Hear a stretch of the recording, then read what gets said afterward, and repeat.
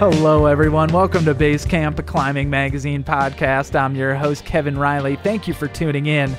This is the Gear Guide episode. For all you gearheads out there, this one's for you, and it is a packed episode. First, James Lucas and I sit down to chat about the upcoming issue, including Color the Crag, an event to increase the presence of people of color outside, encourage community leadership, and provide positive representation of climbing and physical activity among people of color.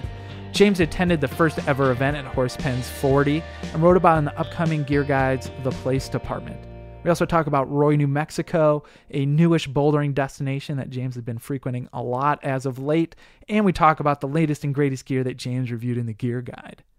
Then Climbing's digital editor, Kevin Corrigan, interviews Kolin Powick, Black Diamond's climbing category director. They sat down at the outdoor retailer Snow Show earlier in the year and chat about what it's like to have a dream job in the industry, how climbing products are developed at BD, how the new C4s came to be, and Kevin Corrigan pitches a few of his own creative, shall we say, climbing product ideas. And stick around for a bonus off-topic interview and performance from the artist behind Basecamp's theme song, Jeremy Quinton of Small Houses. He was recently in Boulder and Denver on tour to support his new album, I Don't Know What's Safe. You can find the album and more information about Small Houses at smallhouses.band. So we're going to get after it, but first, a word from our sponsor.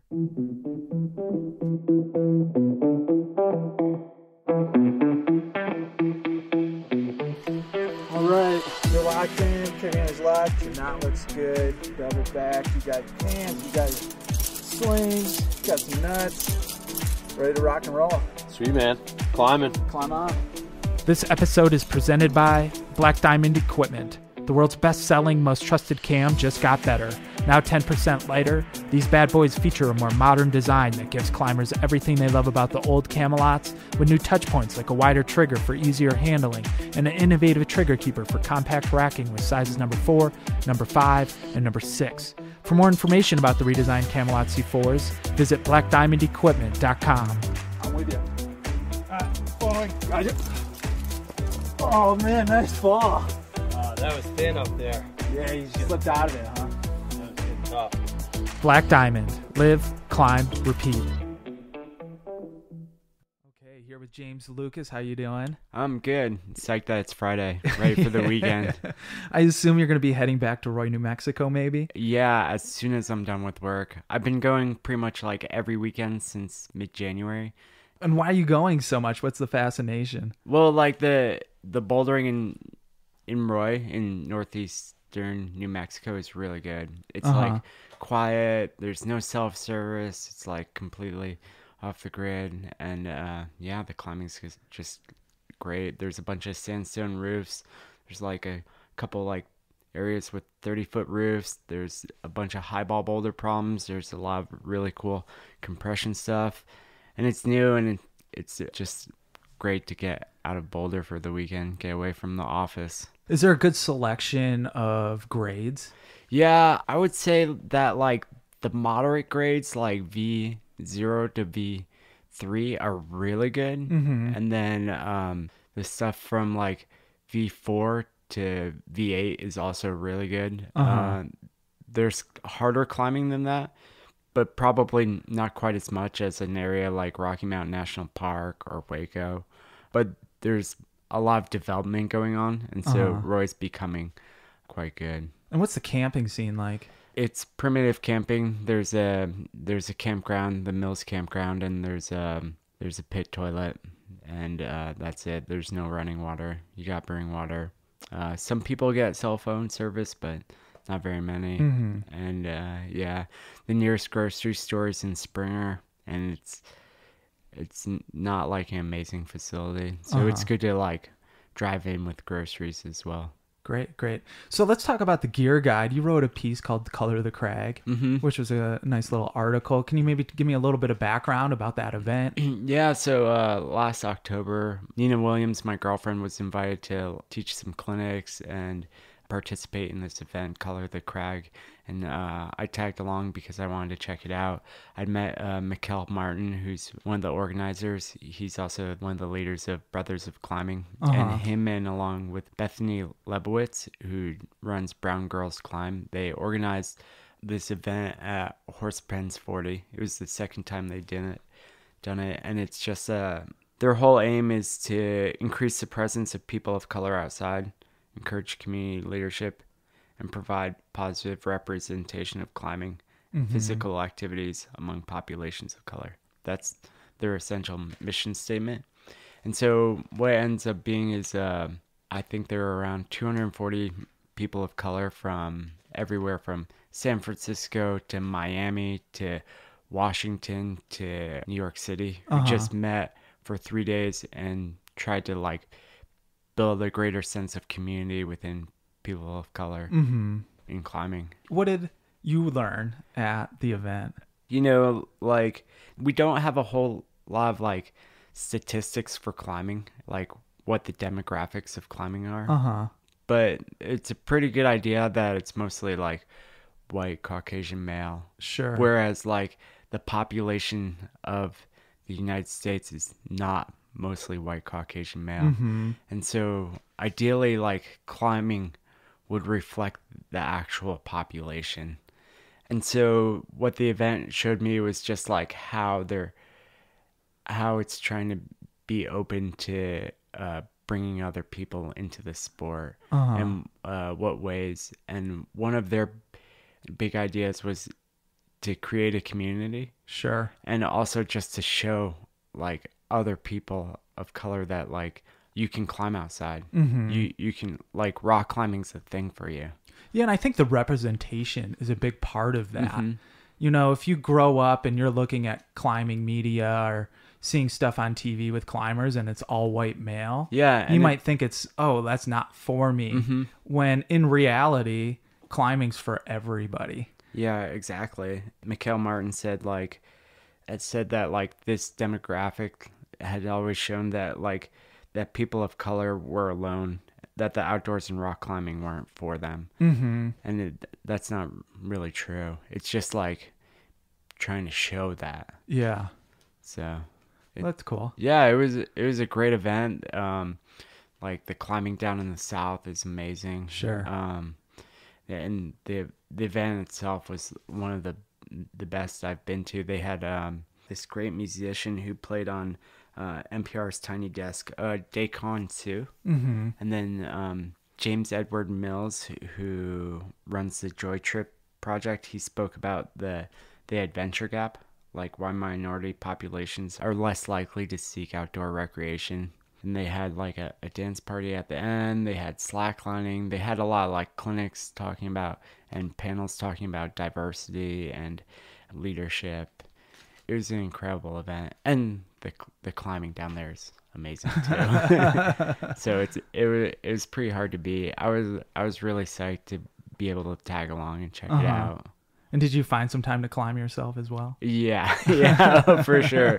Yeah, I always make that a priority. I'm like, one night, Shelma June, who runs Flash Foxy, and we like, while everybody was eating dinner, we like took off. I brought some headlamps and I packed up my CO lights, and we went bouldering at night. It was really cool. Nice. Yeah, and then all of a sudden we heard like people singing in the pavilion, like shouting out the lyrics to Soulja Boy. We were like, oh man, we're missing the party. We packed up our crash pads and went back and hung out at the dance party. Cool. It's cool. All right, well, let's talk about the gear guide a little bit and talk about gear. You know, the whole editorial team and the team of testers have been hard at work testing, you know, everything from crash pads to cams to clothing. Yeah, I reviewed a lot of bouldering stuff this past year because I've been bouldering a lot. And I checked out this Metolius Recon pad. Organic is making a new airline pad, which is small enough to like check it as baggage, which is great for trips to like you're flying to Waco for a long weekend or you're flying to Font or Rocklands. This is a crash pad that you can actually like take with you. I used the Rhino Skin Repair a bunch, which I really liked. Actually gave that an editor's choice. That just like makes my skin a lot better after climbing. Also checked out, one of my favorite things was the tension block It's kind of like a one-hand hangboard, essentially, but you can attach weights to it. It's got like a 6mm cord that runs through the block. And so you can attach it to a cable machine at the gym, or you can like hang it from a tree and like kind of do one-arm hangs on it. It's got a bunch of different edges. There's a 10mm edge, a 7mm edge. There's like a 25mm edge. You can pinch it. There's 2 pockets. And so there's a lot of different hand positions. You can use it to like warm up, or you can like throw in your backpack and when you're traveling and use it to do kind of like a hang, not quite, you're not hanging, it's not like a hangboard routine, but it's the same idea. Your hands just hanging straight down, and you can do like finger curls with it. Oh, okay. And you can kind of like hold your fingers in a position that's similar to a hangboard, but it requires less space. That's cool. I haven't seen anything like that before. Yeah, it's really good. I think that there's another company that's making a similar one called Gripple. Okay. I haven't checked it out, but I hear that one's pretty good too. And how are you using it most often? I've been using it at home, attaching weights to it, and I started a finger strengthening routine to get ready for the summer alpine season. So it's like, okay, I'm getting hang the 10mm edge, and then I can clip like a certain amount of weight to it, like 10 pounds, and then I'll try and like hold the 10 pounds for 7 seconds, and then rest, and then slowly increase the weight as well as the like reps. Cool. So, Can we talk about crash pads for a second? Yeah, here? sure. Because, one thing I'm fascinated about is, all the different styles of crash pads. And when I first got into bouldering, it kind of seemed to me like, oh, you just need a crash pad to go bouldering. But really, there's so many different uses for crash pads. And it seems like just like climbing shoes, you almost want like a whole quiver of crash pads for different situations. Yeah, I would say that's true for sure. Like my girlfriend, she really likes climbing high balls. And so it's like, okay, well, you want to do your high ball project, we better like bust out the 5-inch thick like organic foam pads. They're like super simple, but they're heavy, but they're great to land on. Whereas I'm like, oh, like I've got some project in the park, and then it's like, oh, well, I've got this Asana pad, and it's got a really good carry system, and it's lighter. It's fairly big, but I can like drape it over talus. And then I've got a couple of smaller ones, like a smaller Matolis pad that also like fits better in talus. And sometimes you want like a really thin pad, like a kick pad. Yeah, and so you kind of like want a couple different options for pads for different situations. Like depending on where you climb a lot, like you might want something lighter so you can carry it around. Like in Horse Pens 40, you don't need like 5 inches of foam underneath you. You just need like one small pad that's like easy to fold up, easy to put all your stuff in. Like BD makes a great pad for that. Or you might want something like a little bigger if you're climbing at Flagstaff, and then you could bust out the Metolius Recon, which is a trifold pad, and it has like a little more coverage, but it's also like pretty light and not a big deal to carry out there. Cool. Yeah. All right. Well, thank you so much, James. Appreciate it. Cool. Yeah, no problem. Boy, that was fun. I love the Gear Guide. It's my favorite issue of the year. Make sure to pick up your own copy. They go on sale March 13th. You can find them at specialty retailers, climbing gyms, and bookstores across the country. Or better yet, go to climbing.com and subscribe online. All right, moving forward, our digital editor, Kevin Corrigan, sits down with Kolin Powick, Black Diamond's climbing category director. All you gearheads out there, you're going to love this, truly. This one's for you. So without further ado, Kevin and Kolin. What is your background as a climber? How did you originally get started in the sport? I'm getting old, so I started climbing probably in the early 90s.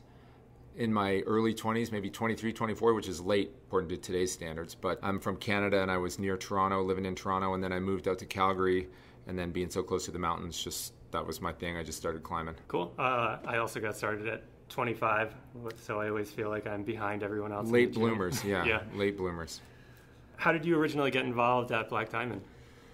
Well, I moved, my wife and I, we went on a one-year honeymoon in 1998 on a climbing road trip, and then we landed in Salt Lake City, and we never left. We moved there in 99, and I called up Black Diamond our first day there and asked, I have a mechanical engineering background, and I asked if they were looking for any engineers, and they said no, and good luck. Nobody ever leaves, and it's really hard to get in here. And I was like, okay. And then 3 years later, in 2002, they actually called me because they were looking for someone to run their quality department. So I've been there ever since.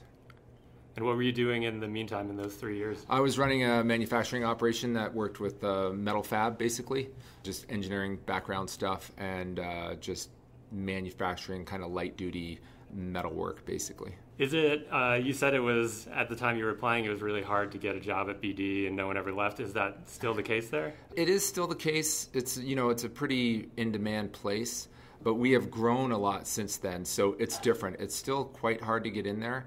Generally, people stay for quite a while, but the fact that we've been growing over the years makes it a little easier to try to get in there. But just to put it in perspective, when I was running the quality department and we would post a job for an entry-level mechanical engineer right out of school, we would get upwards between 200 and 300 applicants. Wow. So it's a competitive field out there for sure. Can you talk a little bit about the history of Black Diamond for people who might not be familiar? Yeah, don't quote me on the dates, but basically way back in the day, Yvon Chouinard started a company called Chouinard Equipment where they made pitons basically and carabiners, sold them out of his car sort of thing. We've all seen the photos. And then at some point he started importing clothing, and I think that was in the 70s, and then realized that he wanted to separate these two companies, and he created a little company that we may know as Patagonia. So there was two companies under the Yvon Chouinard umbrella, Patagonia and Chouinard Equipment. And then in the late 80s, there was a lawsuit where a climber was killed, and Chouinard decided to fold Chouinard Equipment. So folded Chouinard Equipment, Patagonia was totally separate, and at that time Peter Metcalf was working for Chouinard, and he rallied his friends and family and got a bunch of money and bought the assets from Yvon Chouinard in 89 and created what's now known as Black Diamond. And it moved to Salt Lake in 1991 from Ventura, California, and it's been there ever since. And I heard that there is an Easter egg in the Black Diamond logo that references Chouinard. There is, and if you have a Black Diamond logo in front of you, the history is way back in the day, these blacksmith type folks, they would all have an emblem that they would like emboss into their products that they made. And in the Chouinard days, it was a C inside a diamond shape. And then when Metcalf and the crew formed Black Diamond, they wanted to keep a little bit of that heritage. And if you look at the Black Diamond logo, the gap in the diamond is actually referencing the C from Chouinard. It's pretty cool.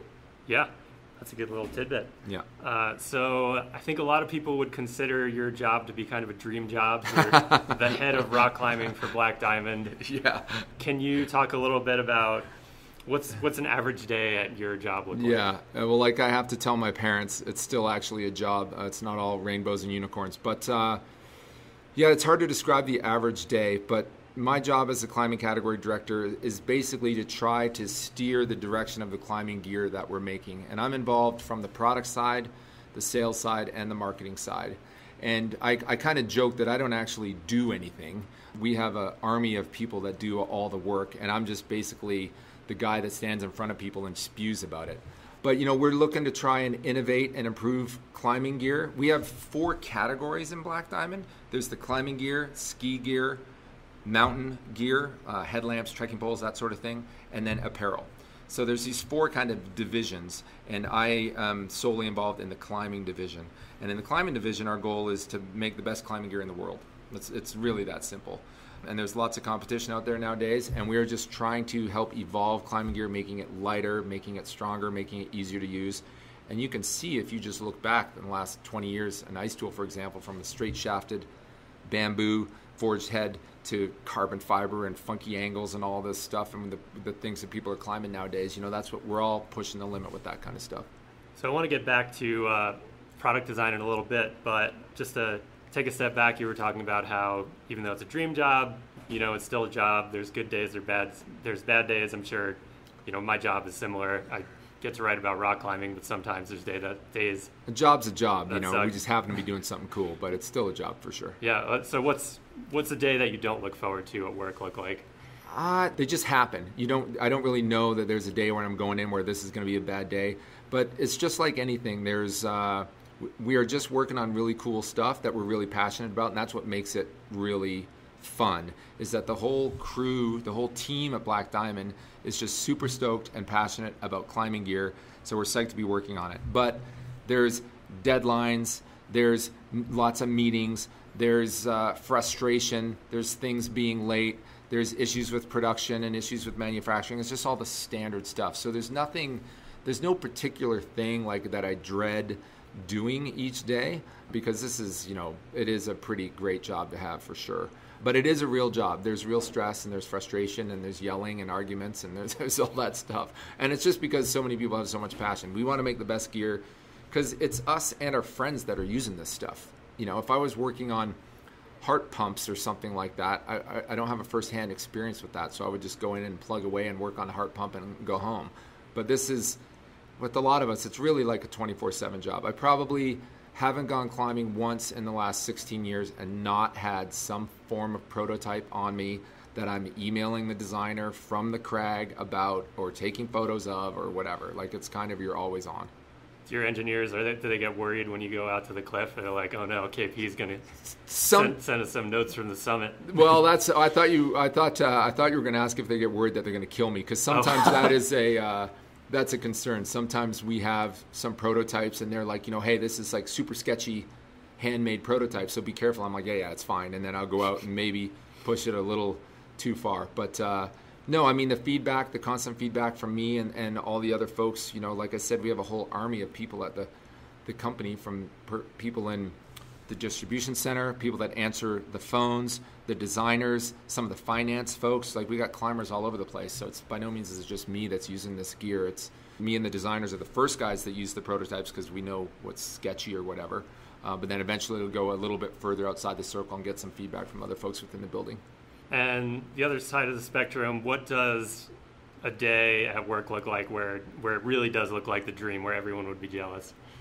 Yeah, I mean, it's most days probably, if most people looked inside the office and saw what was going on day to day, they would probably think it's the dream. Like, it's kind of crazy. Sometimes I'll step outside myself and you're sitting in a meeting. It can be a serious meeting, but you're talking about the latest crampon. And you're like, really? Am I really sitting here talking about the latest crampon? Like, is this my job?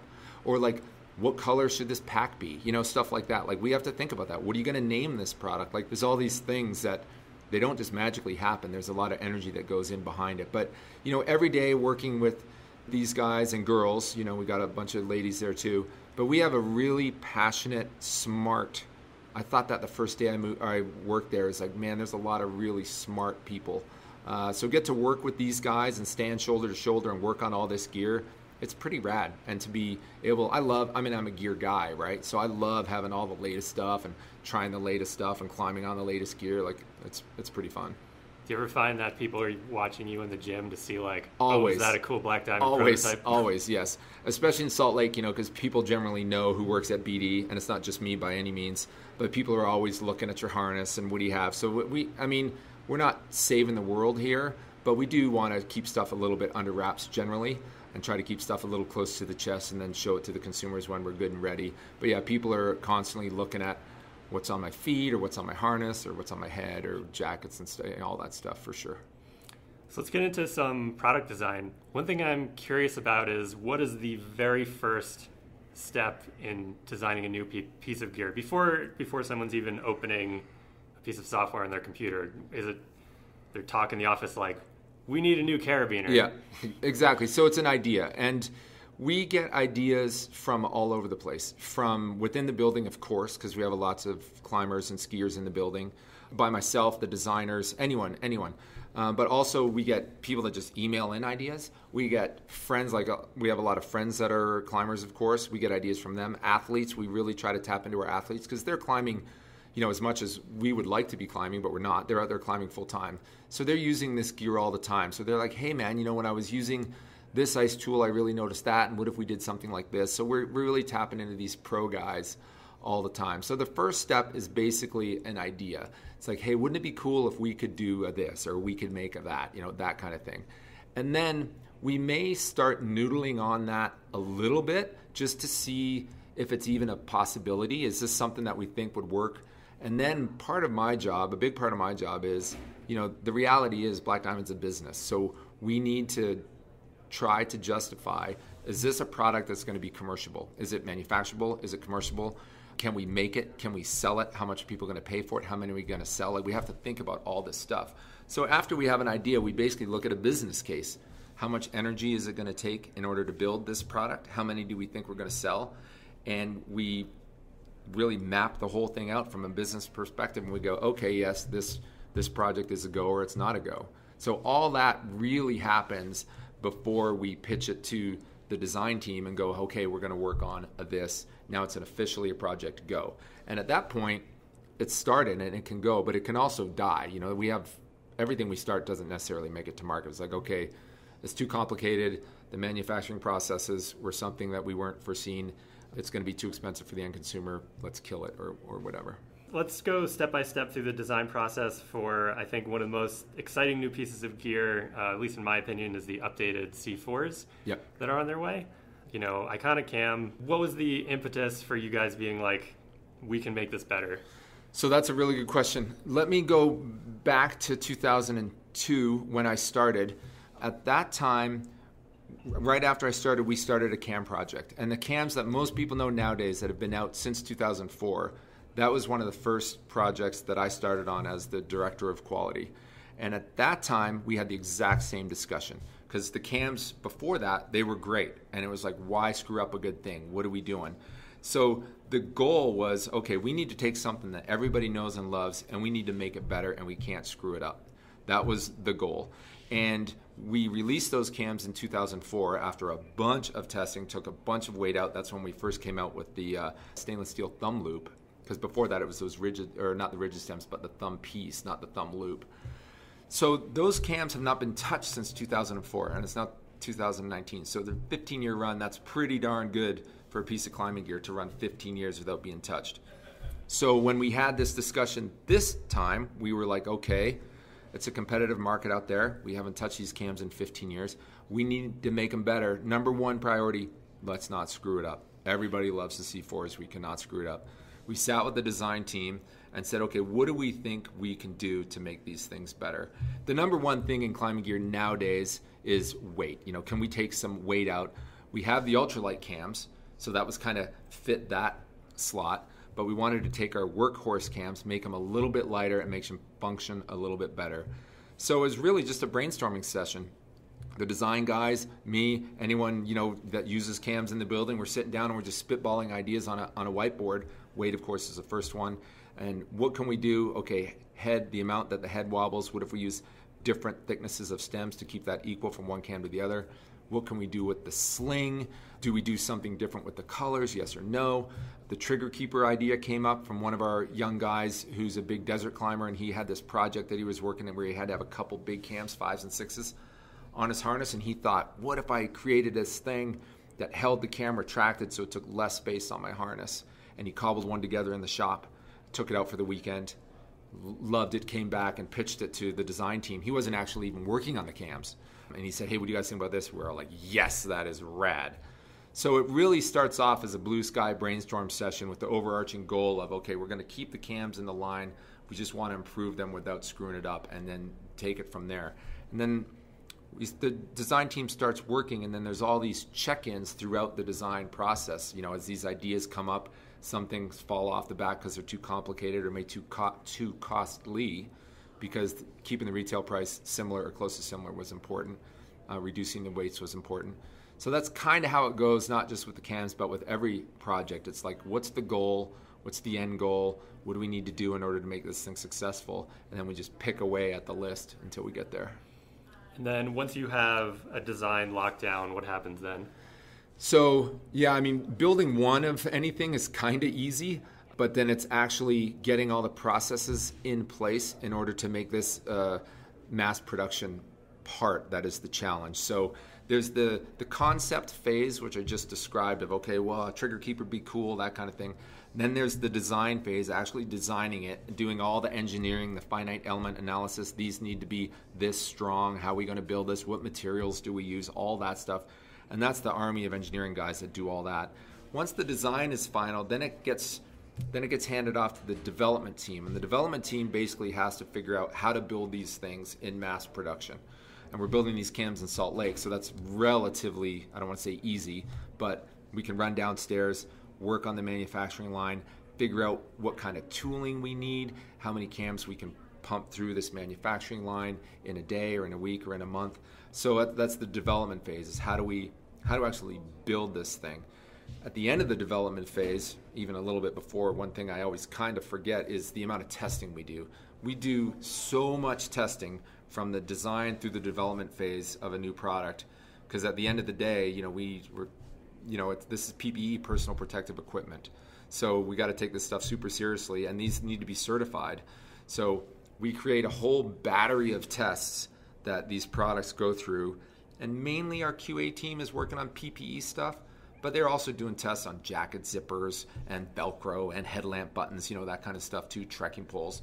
But they focus a lot on the personal protective equipment. So all of these iterations and prototypes need to go through this testing phase in order to get approved for the next phase, basically. And then at the end of the day, when the design is done, the development is done, we make a pilot production run. Those need to be certified, and they get sent to Europe to get their CE certification.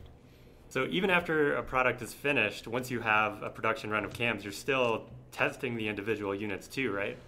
Yeah, so in production, you mean? Yeah. Yeah, so that's a great question. So even to this day, like almost all of our PPE goes through some level of production testing. And there's three kind of branches of production testing.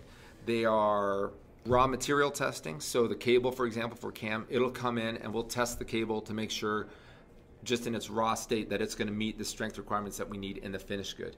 Then there's work and process testing, and that is midstream during the manufacturing cycle. There are certain tests that the cam has to go through, or any product has to go through, in order to allow it to get to the next test, to make sure machines are set up correctly, the strengths are right. And then there's finished goods batch testing. Finished goods batch testing, if there's an order of 500 cams, we'll grab 3 of them and we'll destructively test them till they break to make sure that they're meeting the strengths that we require. And that's a really tough job for a first out of school engineering kid to have, is to sit down at a tensile tester and hand a bucket of cams and tell them to break them all. You see the tears come down their eyes. It's super hard to handle, but it's critical. As well as that, all of our PPE goes through what's called 100% proof testing. Carabiners, for example, they all get pulled to half their rated strength in close gate. Cams all get pulled to half their rated strength in this fixture, just to make sure that everything is swaged together correctly, the cable's good, all that stuff is good. So there's a lot of testing: whip testing, raw material testing, whip testing, batch testing, and 100% inline proof testing. So a lot of testing, not only during the development of the product, but also the finished goods when it's actually in production. What's usually the breaking point of a cam? What's determining the strength of it? What do you think it is? I think it is the cable. It is the cable. So if you look at a black diamond cam, this is pretty interesting actually. If you look at a black diamond cam, the way that the sling is sewn onto the thumb loop, it's double thick there. And the reason that it's double thick is with a single sling there, the cable would pinch down and basically act like scissors and cut the sling at a rating right around just a little bit less than 10 kilonewtons, and we wanted some at 14, some at 12. So back in 2004, we did the double thick sling so that it would break there. Now these new cams, I haven't been in the lab to see where they're breaking. They're probably all still breaking there. The cable is breaking. The sling isn't cutting. The cable is breaking there. Now it gets a little wonky when you get really little teeny cams, because like our X-Force, the little X-Force, the cable won't break there. It'll break like at the cam lobe. And on say a number 6, depending on how much you have it retracted, the number 6 the lobes can buckle before the cable will break, depending. But if it's a really good tight placement, it'll probably break at the cable. What are the products that you are the most proud to have brought to market while you've been at BD? Oh man, I mean, honestly, everything. I mean, I love the cams. I think when somebody says Black Diamond, name a product, they think of the Camelot. That you mentioned it earlier. For sure. That is the go-to piece for me. There's lots of things that I'm super psyched to have been involved with. The Cobra Ice tool, which was back in 2007 or so. I love that tool. I still climb on that in the Alpine. Some of the packs, the Creek 50 pack, the harnesses. I mean, our teams are doing so much. We have these dedicated teams, which is really great. We have a harness team that all they work on is harnesses. We have a trekking pole team. All they work on is trekking poles. We have a headlamp team. All they work on is headlamps. So having these guys just churning out products, and girls, churning out products, and as they're learning new stuff, maybe something that they're learning doesn't go in the product they're working on right then, but it can go in a product they're working on down the road. Yeah, it's just awesome to be part of all the latest and greatest stuff, for sure. Can you think of any magnificent failures that never made it to market? You know, anything that you really wanted to work, maybe some cool new piece of climbing pro, but it just didn't come together? There was one piece of gear that was really crazy that somebody pitched to us, and we didn't think it would ever make it to market, but it was really cool. It was this funky cam type device for ice climbing where you would, if the ice was only, say, 10 centimeters thick, and you put an ice screw all the way through, this device, you would put it into the hole, and then a lever would like, bloop, and it would act like a dead man in an ice screw hole. It was really cool, but it was way too sketchy, and there was no way. I was like, whoa, that thing is sketchy. So we never took that to market. We never intended to take it, but it was really, really cool. I'd be scared to death climbing on that thing. Yeah, it sounds kind of like a Batman, something he'd pull off as utility Exactly. You mentioned a little earlier that one of the things you have to keep in mind is, just the business side of whether or not a product is going to make money or not. And I'm curious, and I asked you this a little bit when we were in Innsbruck together in September. I mean, there are a lot of items in Black Diamond's line that probably don't make a profit. Yeah, they don't pencil. Yeah, we do a lot of products that make no sense. Yeah, so why does Black Diamond keep, say, RERPs in the line? Exactly, and that's a super good question. And the reason is, I mean, it's a lame answer. It's because we're Black Diamond. Like, we're founded on aid climbing and that kind of thing. It's important to the culture and the core of BD to remain true to our roots. So we're going to have portal edges, and we're going to have RERPs, and we're going to have beaks and all this stuff that doesn't make a whole lot of sense. We're going to have heated chalk bags because it's cool. You know, we need to do stuff like that. Now, so part of my job is to balance the products that are actually going to make us some money with the products that are really way, way back and way more niche-y, but we all want to use, you know. And we're working on some crazy niche-y things right now that make 0 sense financially, like from a true business perspective. But luckily, we are big enough that we can dabble a little bit in those arenas and have some fun with some cool little products at the same time as making a little bit more consumer products. I'm glad you brought up the heated chalk bag, Colin. Yeah. Okay. Announced on April 1st. Everyone was not sure if it was a joke or not. Yes. And then you guys made a production batch of them. Yes. And they sold out in the first day. Sold out. Mm-hmm. Everyone's like, oh, I guess it wasn't a joke. Right. I've had the Black Diamond email alert set up for that thing for months. It has not been back in the line. So now I'm like, was it a joke the whole time? Because it's the middle of winter and I need a heated chalk bag. I can't get one. So, yes, we made 500 of them. They did sell out the very first day. And we have 500 more coming at the end of February. Maybe it's 1,000 more. But yeah, a huge positive response to that. We had been working on that project, you know, kind of on the side. It was a classic example of a product that doesn't make a whole lot of sense financially. But we've been playing with it. I've been climbing. My wife and I have been climbing with prototypes of that for the last couple years. And then we thought it was a really opportunistic to launch it on April 1st and confuse everybody. And to this day, people still are not sure, is it true or not? Well, it's real, and it works really well, and it's cool, and we got more coming.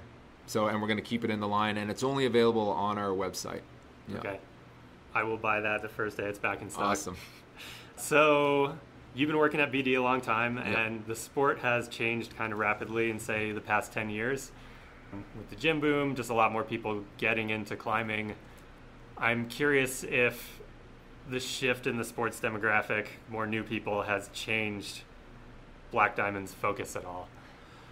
Or driven the way that where product innovation has gone? I don't think it's changed our focus. It's almost like it's broadened our focus. Years and years and years ago, when gyms were just kind of starting, even when I was there in the early 2000s, we didn't really talk about gym climbers much at all. We were making cams and ice gear and stuff like that. We knew people climbed in gyms, but we weren't really aiming at those people. But now, climbing in a gym is a real thing. Like, high-end climbers climb in gyms. First-time climbers climb in gyms. People train in gyms. Gym climbing, it's like a thing. Obviously, there's gyms blowing up all over the place. So we have acknowledged that in the last, many years now, and we need to make sure that we provide the gear not only for the aid climber that wants the VERP or the heated chalk bag for the person trying to send the proj at the VRG, but for the first-time climber going to the gym and for the pro climber training in the gym and for the Olympic hopefuls.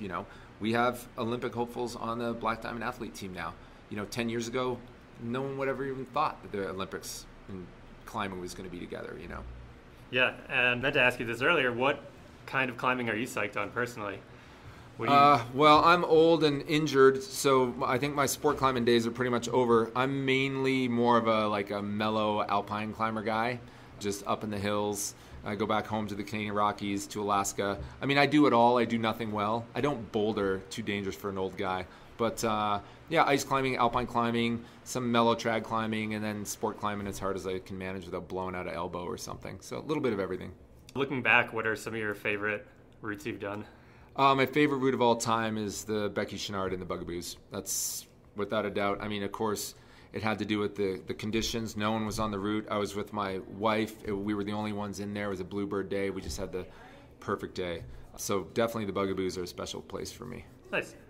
So I don't have many other questions for you, but the one thing I wanted to do before we go is I have some product ideas here, and I want you to tell me why they're either good ideas or great ideas. I'm ready. I get lots of good and great ideas, so let's go. Okay, first, cam shoes.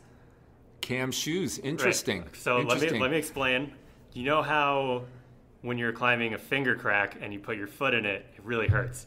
It hurts, yeah. Yep, and so Black Diamond makes shoes, also makes cams. So you have a cam where the head of it extends from the front of the shoe. The trigger is inside the toe of the shoe. Whew. Get up to a finger crack, flex your toes, close the cam, or open, I don't know. how. Yeah, retract the cam. Retract the cam. Put it in there. Put it in there, stand up on it. Nice little comfy platform. Pretty good. I mean, at some point, we're going to be bordering on aid climbing, right? I mean, do you wear sticky rubber, Kolin? Oh, I know. Do you use chalk? Where do you draw the line? I know. It's the unanswerable debate. Cam shoes, we'll put it on the list. Okay. This idea is kind of an extension of the Hot Forge heated chalk bag. Okay. It'd be like a chalk bag, but it'd be like a little oven, right? Okay. So you have this little bag that you wear on your back, and you're going up a multi-pitch route. Heats up to maybe 300, 400 degrees. Whoa. You got some biscuit dough in there. Ah, interesting. Top out, fresh biscuit. I like it. Yeah, that's possible. It's possible. Market's maybe not huge. But everyone likes biscuits, Kolin.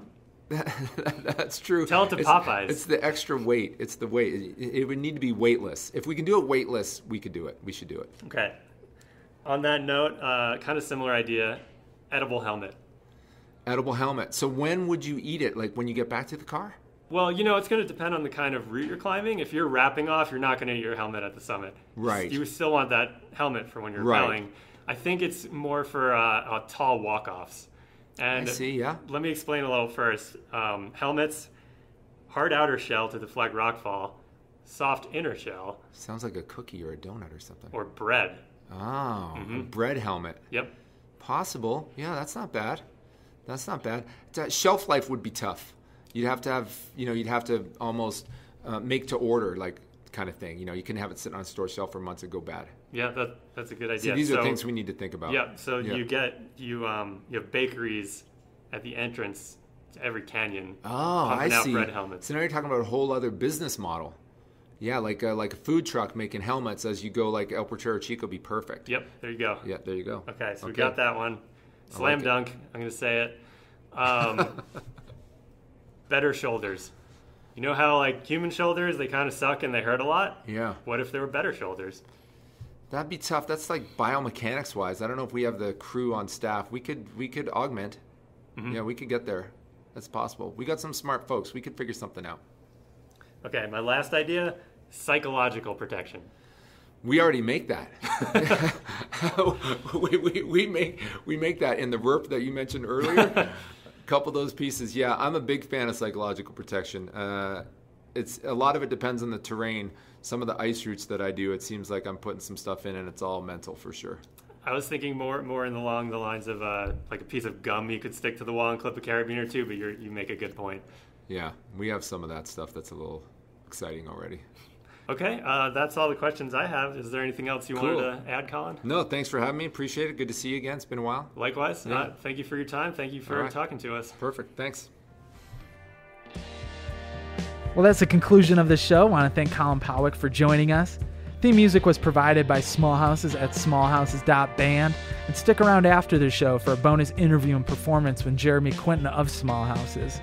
This episode was presented by Black Diamond. You can check out all their iconic gear and great content at blackdiamondequipment.com.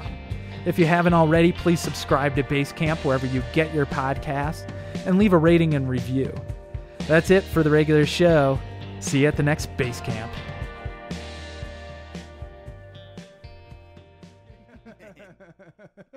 Okay, well, that's a good place to start.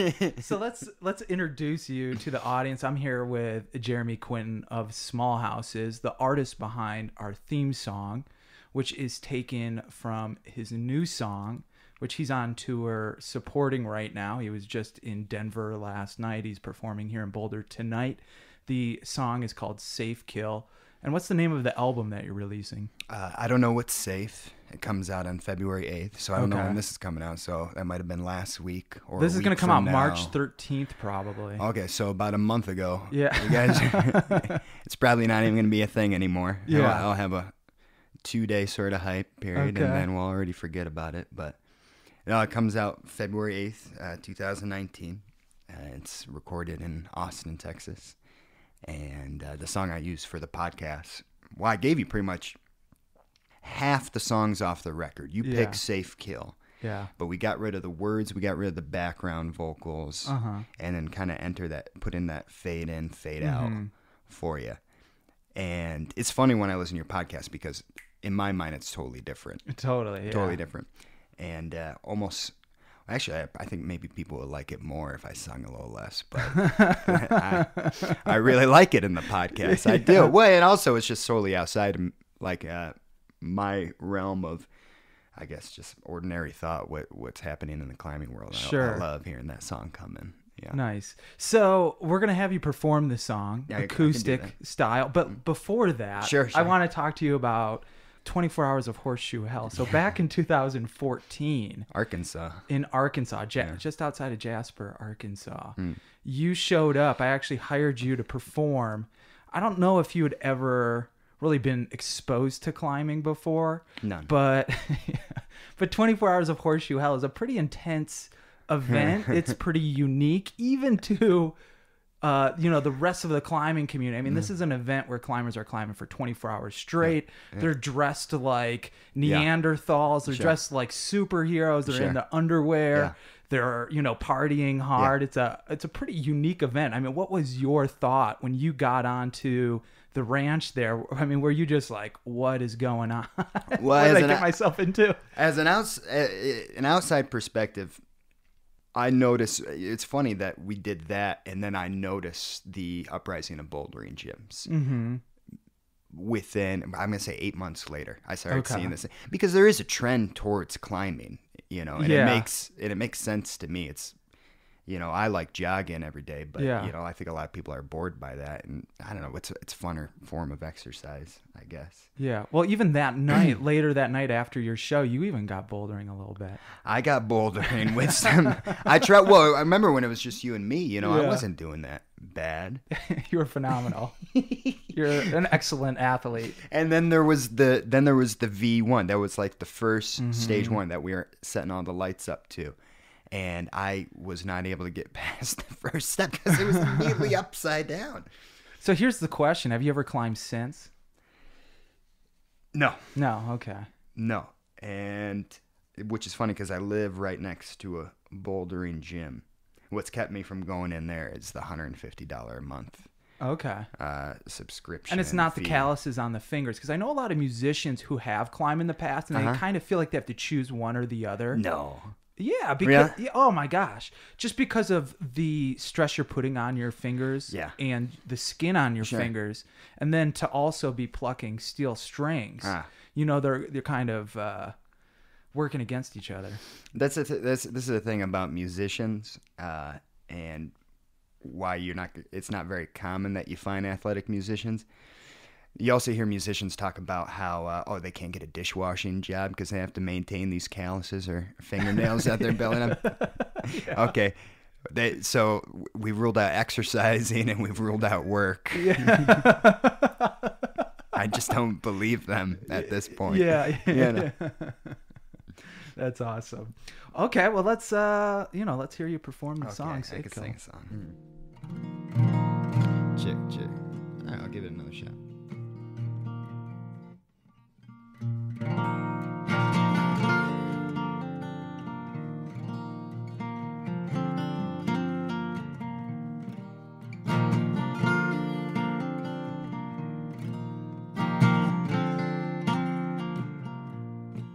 So that cuss comes by and everything shakes.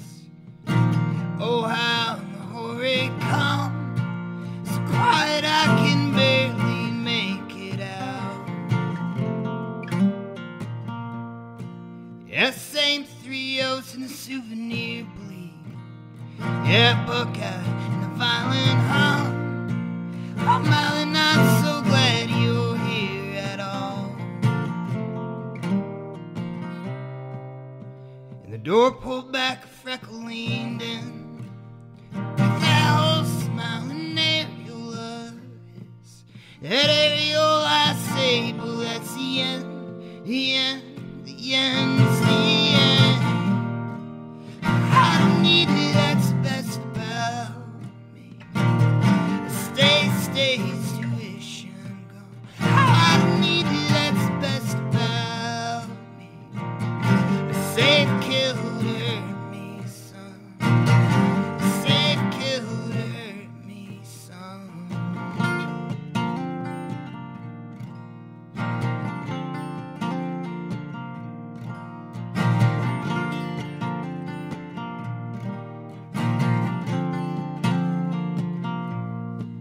Yeah, that metal shine to tell you right flinch.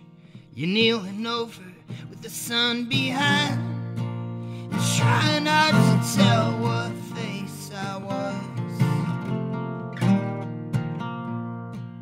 But it's best if I don't know what I am. Yeah, catch your flesh in your eye. The kind of cuss I hold